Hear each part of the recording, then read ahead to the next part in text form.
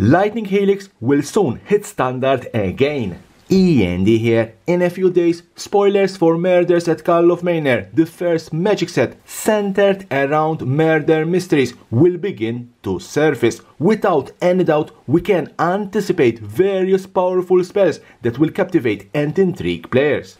One of these has been already revealed. Lightning Helix. Lightning Helix is a 2-drop, 1 white and 1 red instant that deals 3 damage to any target and you get 3 life. Lightning Helix was firstly released in the first Ravnica block, actually the first Ravnica set, Ravnica City of Guilds. Original spell text was, it deals 3 damage to target creature or player, lately changed, and artwork by Kev Walker, and it was immediately a powerhouse in standard at the time. It was so powerful that the spell featured in the top deck of the century for Magic the Gathering.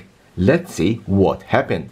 Craig Jones had 1 turn to deal at least 7 damage to Olivier Rule. So, at the end phase, Craig Jones used a card called Char. Char deals 4 damage to Olivier and 2 damage to himself, bringing him down to 1 life point and Olivier to 3 life points. At the draw phase, only 1 card could save him, Lightning Helix, and he draws that card, Lightning Helix top deck, dealing 3 more damage, a total of 7 damage to Olivier, and winning the game with just 1 life point. And that's why it's called top deck of the century. To conclude, this is to show you how much powerful this instant spell Lightning Helix is, and surely we are going to see more crazy Boros decks once it hits again standard in a couple of weeks.